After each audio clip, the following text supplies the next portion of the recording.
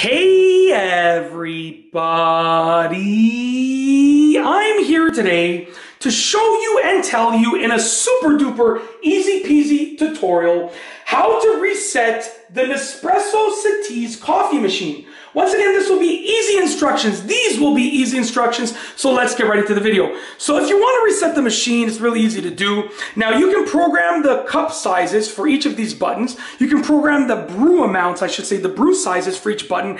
And if you want to reset it back to factory defaults with regards to the brew sizes and the auto off functionality and timer, then it's really easy to do. First and foremost, you want to make sure your machine's plugged in and you want to make sure that the machine is off. So it's plugged in and it's on. I'm going to turn it off by just briefly pressing both of those buttons together. Now, in order to factory reset the machine, you want to press and hold down only the Lungo button while the machine is off for about 5 seconds. Once you do that, the lights will blink fast 3 times to let you know that it has been factory reset. So check this out, really easy to do. I'm going to press and hold this down. I'll try and keep my finger to the side so you can see the button flash. Hopefully you'll be able to see it. So as you can see right here, I pressed and held it down right there. And there's the flash. And we're good to go. So it flashed quickly 3 times, which means that it has been factory reset. And now both of these lights flashing slowly is telling me that the machine is warming up because now it's powered on and it's back to its factory defaults. And that's literally it. That is how to reset the Nespresso Citiz coffee machine.